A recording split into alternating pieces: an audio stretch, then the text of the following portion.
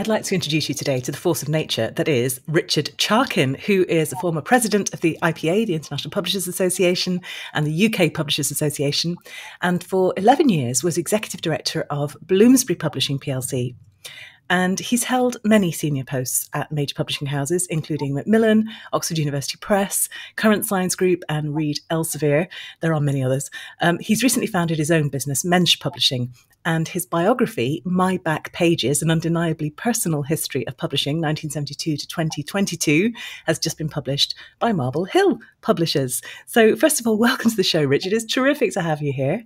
Well, it's lovely to be here. Lovely to see you, Alison. We worked together many years ago. Well, not that many years ago, but anyway. It feels like yesterday, doesn't it? It is actually quite a number of years ago now, but yes. And you may notice I'm wearing a Macmillan shirt. One of my great challenges in my post-70-year-old life is to use up all previous promotional T-shirts.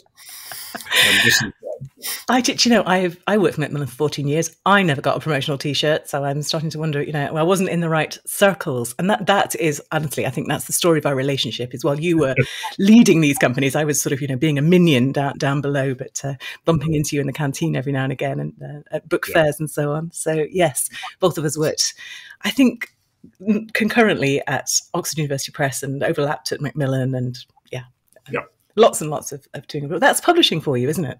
It is. It is. One of the things about this book I've written, which we'll get into, but just a sort of observation, is that when I set off, I decided I didn't want to write anything horrid about a living person. Which must have been quite tempting, let's face it. Well, there were some temptations, but when I got to the end, I realised I didn't really want to be horrid, because actually it's a very welcoming industry and nearly everyone is a friend. There are one or two exceptions, but really only one or two. And overall, it's a very decent industry. I think that's really true. I think it's one of the reasons that people stay there despite the terrible salaries. And there are many, many reasons to do other things in life. Yeah. And there is something magical about being involved in producing books, and the people who do it, as you say, on the whole, tend to be really interesting, creative, good people. Yeah, absolutely. I'm sure that's true in other industries, but anyway, this is the industry I know and you know, and certainly it applies here. And that industry, reading your book, and I remember so many of the, I was early in the stages of digital publishing and so on. So much of this was very familiar to me. It's very interesting to hear your perspective on it. Of course, you can't condense the book in like 15 seconds, but what do you think, as you did that work of looking back on the industry, what would you think were the big changes that you noticed and articulated over that extraordinary career of yours? Okay, big changes. Women. By far the biggest change socially and in the industry has been women. When I started, there were very, very few women in senior positions. And now, I don't know what the percentages are, but extraordinarily high number of women and making good decisions and doing it and being publishers and being whatever they want to be. So that I would say is the single biggest change. And it's really interesting. I remember this at Oxford University Press as well. Although, of course, by the time I was there in the 90s, there were quite a lot of women, and Kim Scott-Walwyn had really pioneered, and nobody could ever say that women couldn't do commissioning after she had led the humanities list at Oxford. But there was a little cartoon somebody had up outside their door that said a strong hierarchy needs a solid foundation of women at the bottom. And it did feel a bit like that. That's very good. I'm looking here. Yeah. So in the book, there's that picture. Yes, it's very striking. The board of Oxford University Press when I joined. And you could describe it for those listening rather than watching. Okay. It's 1, 2, 3, 4, 5, 6, 7, 8, 9, 10, 11 white men of an age, aged from 50 to 65, And yeah, they were the people running the business. And they were well-off blokes, mostly graduated from Oxbridge. Let's be... Well, I don't know whether they were well off. I don't think they made lots of money, but they were certainly from privileged backgrounds. Yes. I think all bar one went to a private school, and I think probably all of them went to Oxbridge. Mm. And it very much was a gentleman's occupation, wasn't it? With the emphasis on the gentleman and the man. So what do you think was the driver behind the change? Was it a societal thing generally, or was it something specific about publishing? Well, clearly a societal element in that. But I think in publishing, well, unlike coal mining, it was quite feasible for a woman to lead the business. It's quite hard to be the lead coal miner in a Downer mine. I mean, that would be problematic. Also, that we're in an industry where the raw materials, in other words, authors, are frequently women. And indeed, the buyers, the market is pretty female. So it's not surprising that once we got over the hang-up that only men could run things, that women emerged and flourished and basically control most of the businesses now. So I think it's partly societal, partly the industry itself. So, yeah, so you're right. It's a mix, isn't it, of the two things? But it's so interesting that how so many of the leaders in the publishing world today are women, and it's great to see. We're still, I think, working on the other aspects of diversity, but we're getting there, and at least it's being sort of measured now, isn't it? Another element of the change in the industry over those 50 years that you speak about in the book a lot is digitisation. And you really were there back right in the early years of the Oxford English Dictionary being digitised and so on, weren't you? Just tell us a little bit about that. Well, actually, it predates that. There was a meeting at the Publishers Association to set up a new company which would represent every publisher's information in this. It was called Publishers Database Limited. We were all going to pour our stuff into this thing and sell it, and that never happened. So, and I was on that, and I voted against it, and it didn't happen. And then the next one was OUP. Frequently in its history, I don't think they'd mind my saying this, suffer from a lack of money. It's not so much nowadays. They seem to have got their act together, but certainly in my time, they frequently didn't have any money. And so part of my job was to try to find money, and out of nowhere.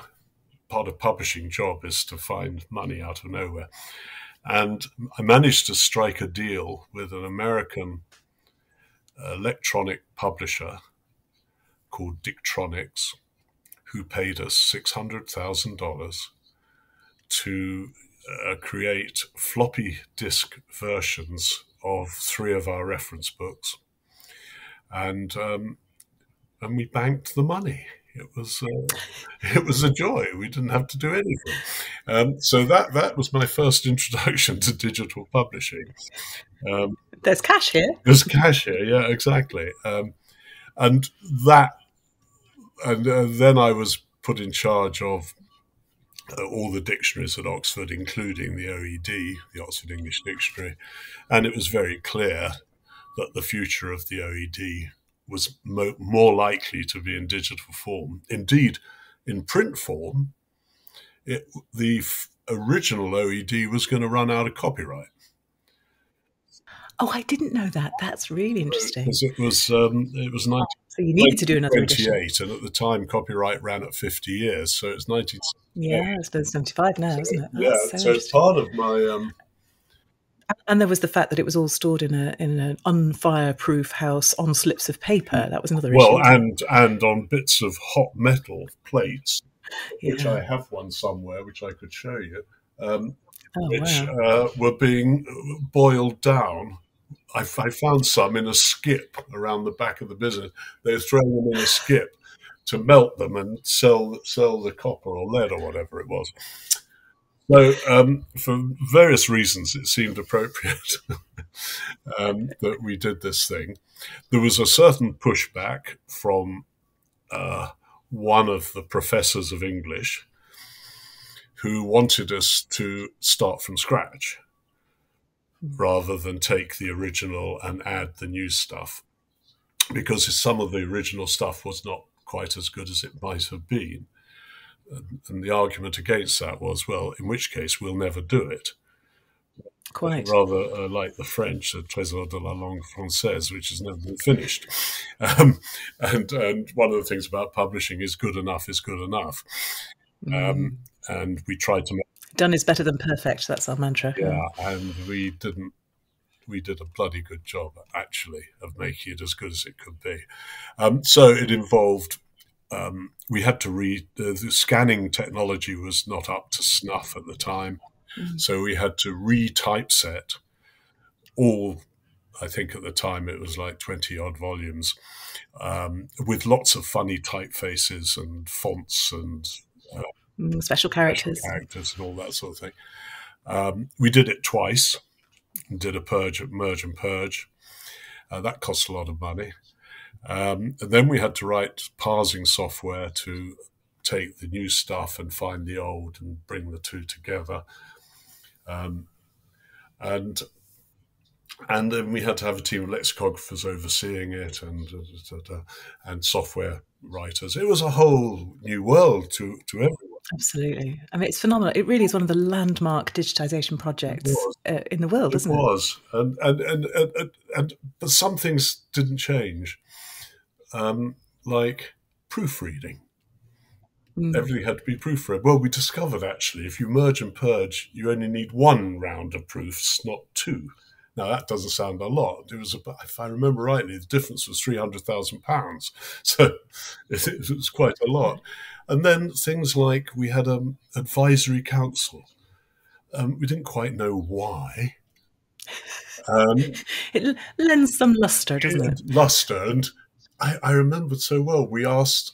Everyone we asked said yes, and that included Philip Larkin, Umberto Eco, the CEO president of IBM worldwide, and I don't know who, but it was I don't think we ever met, but it was just a typical publishing thing to give it and they were all thrilled to be involved, and they sent the neat tie in the colours. There we are, with the merch. Yeah. Except for there was one woman, and we sent her a cravat or something like that in the colours. Anyway, and then we got it out on time.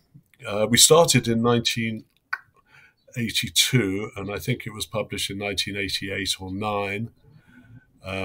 By which time I'd left OUP, but I was invited back to the party, of course.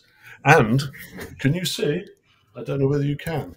Behind me, there is a set of the OED. There's the OED. There's not many people have the full set on their bookshelves. Very impressive. I was owed that. And I wish I'd pulled out this thing. But anyway, yeah.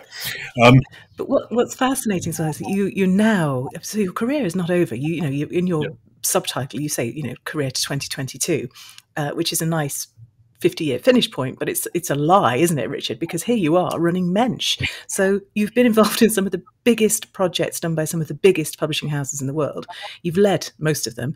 And now here you are, a scrappy startup founder. What's that like? It's a nightmare. It's very, very challenging in the interstices of the business. Tell us more. Well, it's not the big things. Like, do you publish something or do you not? I find a relatively simple thing. It's important, but it's simple. But finding a high-res photo of myself proves to be very, very difficult because I'm not very good at filing. And, the production process, I mean, there is only me. I do the royalty statements myself, manually, because I'm the only one who knows where all the revenue is. And so I'm laughing because this is sort of exactly how Practical Inspiration started off. Right. Okay. So you got, I have no staff. I have no one to turn to. I do remember meeting you. I think it was the Frankfurt Book Fair, and you just set up, and you sort of said, "Alison, I've got to sort my own ISBNs out." Yeah. just laughing. I have a very sophisticated. This is my ISBN list. Very good. It's for anybody not watching. It's basically it's a printed sheet with lots of handwritten scrawling on it. Exactly. And I noticed that some of the scrawling is fading. I better. To your own digitization project. Yeah, absolutely. Yeah, so it's enormous fun, and the only thing I have to offer, for starters, authors are at the centre of it. The only thing I have to offer the author, because I don't have a sophisticated marketing department or a social media thing or a super production thing or reps in far corners of the world, all I have is the relationship with the author. And that's very pleasurable, not least because I only publish authors who want to be published by me and whom I want to publish. So it's a much closer relationship than you can have. I have no budgets, so I don't have to publish anything. I don't feel obliged to. In fact, I'm rather overcommitted rather than undercommitted. I got too many books. So I don't know what I do about that. But so I suppose the thing is the author can ring the owner of the company. They don't get the sales director or the editor or the thing. They get the owner. And they don't even get the managing director. They get the owner. It's a big deal. And they can ring me anytime, and they do. I do work every day, Christmas Day included. And I respond. I mean, a few little things. I pay royalties quarterly. I pay them the same day that I receive money from the distributors. I produce a royalty statement and send it. I respond to all submissions, actually from authors or existing authors or non-existing authors within 24 hours. Actually, normally within 2 hours. Did you sort of consciously set out to when you set up your own company and you had the freedom to run it exactly as you pleased? Were there sort of things that you thought, this is where publishing is falling down and this is what I will do differently? Yeah. You know, when you have kids and you're like, I'm not going to do this, I'm going to do this with my kids. Was it like that? Yes.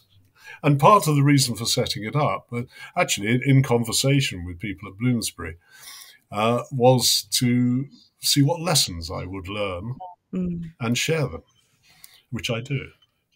I mean, when I say interstices, some of them very trivial. Like, for instance, most general book publishers still print prices on the books themselves. We have this conversation so many times. It's nonsense. It's complete nonsense. Not least, 60 to 70% of the books you print are bought in countries where sterling is not the currency. So they don't know what it means anyway. It's absurd. It adds to the cost because if you want to increase the price, you have to take it out of the warehouse and stick it on the door. So it's things like that. Another thing is jackets for books. Why? Printing on printed paper is absolutely fine. Saves paper, saves hassle. This is the big sustainability issue with books as well, isn't it? So we're really rethinking the whole supply chain. Yeah. The price on books thing, by the way, just to sort of come back on that a little bit, one of the reasons that people do keep prices on books is if we expect them to be sold in bookshops, because a punter going into a bookshop wants to know what the price of the book is. They won't take it to the till to find out. And that's what keeps stymieing us. I fundamentally disagree with you, because no one's ever bought a book because they thought it was good value. They bought a book because they wanted it. Now, yes, and I've put books back myself because there wasn't a price on it, and I couldn't be bothered to go and find it out, and I didn't want to go with a blank check to the checkout. Well, or the other way around. Everyone thinks books are expensive. You ask anyone, they're expensive. They're so They cheap. look at it, it says 25 quid, they put it back. They don't buy it. If it doesn't have a price, they don't know. They assume what they get to the till, and it's too late. It's embarrassing to say it's too late. So what we should do is price our books really high and not put the price on. Right, okay, we'll try. Absolutely. I love But that. and you know, look, with my own book, I'm pretty sure if I took this to a marketing department at Bloomsbury or Penguin Random House, they would say, well, it's 150 pages, 160 pages, or maximum paperback, £12.99. Well, we've done it at £20, and not one person has complained, and it's selling pretty well because people want it. Books are so underpriced, aren't they? That is sort of culturally they're undervalued. Yeah, so it's a whole different conversation. Yeah, and indeed the £12.99, which is a load of nonsense. Why not £13 or £15 or £20? 99p. That was invented in the days of 3 farthings by Marks and Spencers. It was the argument that it was psychologically low is complete nonsense. It was to stop the cashiers putting the money in their pocket. I did not know that. Yeah, they had to ring it up and give you the farthing back. So it was because the retailers didn't trust their staff. Wow. And then they couldn't say they don't trust their staff, so they say, oh, well, it's psychological bollocks. So, mirroring, I'm trying to haul us back on track here. Mirroring that change from big publishing company to startup publishing company, you've gone from the person who made the decisions in the publishing process, or who oversaw the management of it, to being an author. Now, weirdly, I started my career as an author and then went into publishing, but this is your first time around, right? How was it? It's been terrifically rewarding. It was a lot more work than I'd anticipated. Even though I had, you have a new empathy for authors. No, I haven't. I definitely do. But I think the most significant thing is concern. Will people like it? Yes, the vulnerability of it. Absolutely. And I was really, really quite worried, and it's been okay. But that, because you as a publisher, you worry. You want the books to be liked. You want the books to sell. All that, but it's not nearly as visceral as it is for the author. And so that. I hear you. Yeah, that's been my big discovery, and thus enhances I hope my empathy for authors. Yes, it's a good discipline, I think, for a publisher to have been in that position. Yeah. Well, and you, of course, worked with Tom Campbell, didn't you, as a sort of co-writer? Well, it all came about very strangely because I was asked to write the book. Various people asked me at various times, why don't I sort of record some of these stories? And I said, no, who needs another book from another bloody self-satisfied, smug publisher? And anyway, my brain's gone soggy. I can't remember most of the stories, and it's very boring, and I don't have the time. And then actually my daughter suggested, Tom Campbell's, I've known him since he was very small. He's the son of a very good friend of mine called Bob Campbell, who used to run Blackwell Science Publishing, and his kids and my kids grew up together. And my daughter, who knows Tom very well, suggested to Tom that he might be interested in doing. He's written a couple of novels. He writes well, and he said yes. So we went to the cafe in Newington Green, and I just told a few stories. He made a few notes, and then wrote them up, and I played around with it, and we did this like once a week for about 6 months, 2 hours, sometimes in the Mildmay Working Men's Club, sometimes in the cafe. And there was a manuscript. And before doing anything else, I asked Tom if he'd mind if I sent it out to be refereed, because I just wanted to make sure I wasn't making a complete fool of myself. And I think we went to about 8 or 9 people who participated in one aspect or other of the book.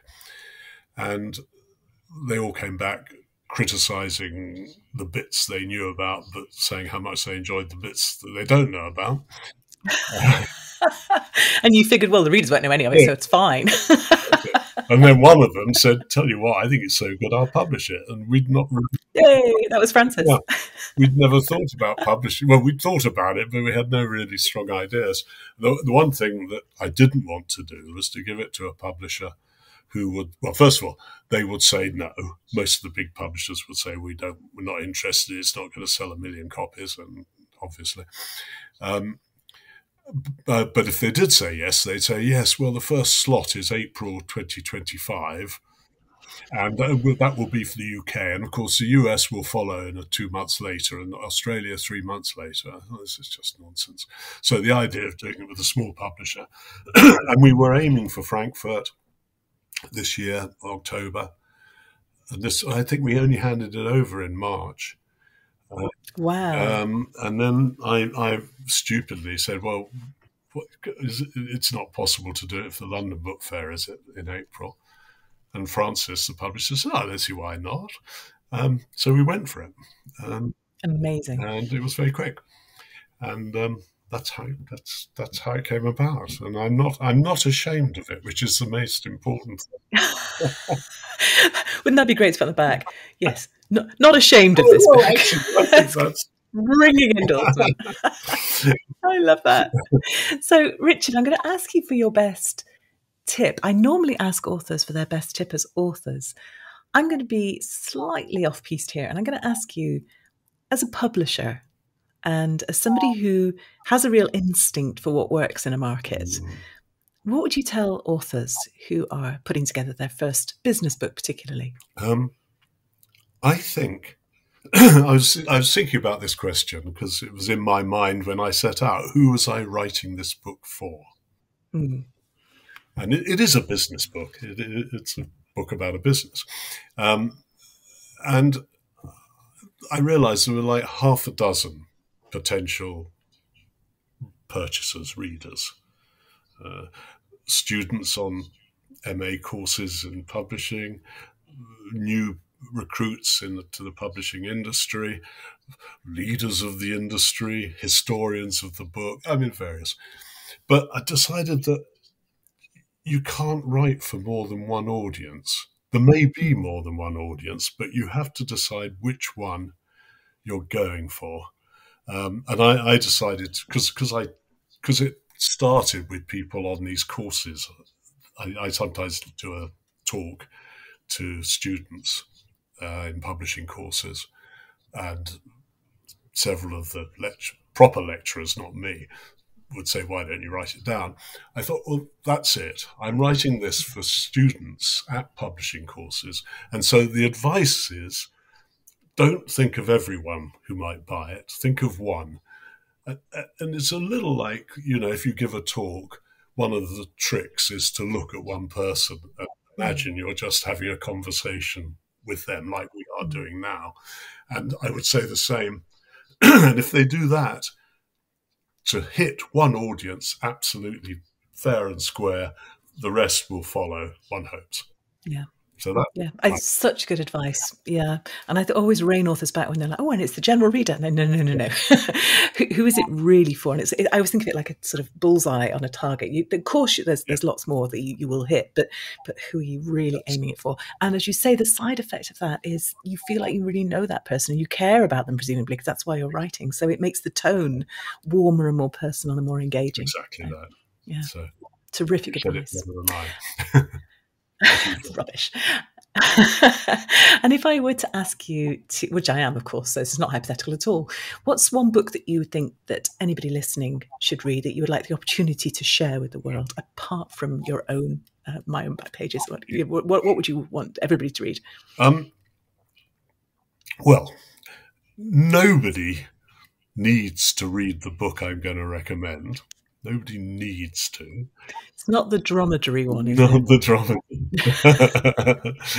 Nobody needs to read this book, but I think everyone who does read it will be pleased to have read it. It's a book that came to me from an author called William Boyd, who's a novelist, who sent Brazzaville Beach. Who sent me an email. I've known him forever, since my Oxford days. Sent me an email saying, "Terribly sorry to do this to you, Richard, but my best friend has written a memoir during lockdown, and would you mind reading it? Because I, William, think it's the funniest book I've ever read." Wow. So I read it that afternoon, and I rang Will back and said, "Well, look, I think if you send that round most of the British publishers, they will say no, because it's written by a 72-year-old privileged old Etonian, and it's a book about his business and his life. But he's so privileged and so rich and so not right for the contemporary market that they will say no. And I'll probably say no, but I'd like to meet him." And we met that evening, and I signed it up. And he set up a upmarket jewelry design business. Designs very expensive jewelry for the rich and famous. And his book is all about every disaster he's managed to create by himself. And it's a business book because it's not about what to do, but it's really about what not to do. The author is called Theo Fennell. The title is "I Fear for This Boy." He was forced to leave Eton slightly earlier than anticipated. And his final report, this is from his housemaster, "I fear for this boy," was all they could think to say about his career. And indeed, it's proved to be. And the back shows him with Vinnie Jones being thoroughly disreputable. It's a wonderfully funny book about. It sounds terrific. About business and how easy it is to go wrong. And as Will said, he thinks it's as good as Three Men in a Boat. It will be around with us for 50 years. And indeed, certainly the reviews and the sales have supported such a notion. So that's what I would recommend. I love it, and I am so going to read that. It's always nice. Misery loves company, doesn't it, in entrepreneurship? Yeah, exactly. Yeah. Brilliant. Exactly. And Richard, if people want to find out more about you, more about your back pages, where should they go? Well, I don't know what to say. You can go to more or less any bookshop, or you can order it, and I would. Apparently, I should just say this, that everyone who's written who I know, who've actually read the whole book, they've said, you can read. I read it. It only took me 2 hours or 3 hours or something. In other words, it's not a big stretch. It's not like trying to read the OED, for instance. But at least the OED explains each word as it goes along, Richard. It's true. And there is no index in this one. But I loved the reason for that. Just give me the reason why there's no index. Because people are most interested in whether they're in it and what I have to say about them. And if they find the index and they're not in it, they won't buy the book. If they find the index and they are in it, they'll look at the one sentence, say, ugh, and not buy the book. So we don't have an index. Also, so you have to buy the book. You have to buy the book. But also, I think this is another thing about what you learn. In the 21st century, most books, one thing we did, we had a very detailed contents at the beginning, so people can just glance through to see the bit they're interested in. And if you're really interested in a book, you can buy the ebook and you can do a search. And there you go. Most people hardly ever actually use the index, whatever they may think. It's still a big thing for librarians for some reason, but yeah, you're dead right. And actually, even if you've got the print book, you can always search it up on Google Books, and then there you are. There's the hit, and you can find the page. Exactly, if you're that interested. So, and of course, doing an index slows the production process that little bit, because you can't do it till you've got the final page number. It's these And when you've got a 6-week turnaround, that matters, right? No, absolutely. So where to buy it? You can buy it from the publisher direct, Marble Hill Publishing, but it's available in ebook and print. I wish it was available in audiobook, but no one seems to want it. So if anyone here knows someone who would like to do the audiobook of it, I'm sure my publisher would do a deal. And incidentally, we've had 3 requests for different language translations. Really, isn't that remarkable? Brilliant? I probably won't come to anything, but the fact they asked for it is something. If you're interested in, as you say, the history of the book at all, it is such a you have really spanned such an extraordinary range of transformation within the industry and been at the epicenter of all of it. So yeah, no, I found it absolutely fascinating. I'm gutted to see my name wasn't in there. No, I'm actually quite relieved, but an awful lot of people that I have worked with over the years were in there. So it was quite nice to sort of get a different view on the industry from one that I had myself. So yeah, I loved it. Yeah. Good. Well, I hope you enjoy it. How long did it take you to read it? Oh, I don't know. I didn't time myself, but I was reading it on the train on the way down to London Book Fair, actually. So yeah, 1 hour, I finished it. a bit more. Yeah. Yeah, it was probably about 3 hours. Probably about 3 hours. It's not. If you think of the value of a book is not just what you pay for it, but what it costs you to read it. And if I don't know, minimum wage is £16 an hour, so it only cost you £48 plus the cost of the book. That's not bad. And many books cost you a lot more than that to read. It's true. I've often thought, the value of the book is make it less rather than more, because my time is my most valuable asset. Exactly. Yeah. Brilliant. Right. Genuinely could talk to you all day, Richard, but I'm going to wrap it up there. Thank you so much for your time. And it's great to talk to you. My pleasure. My pleasure, Alison. Thank you.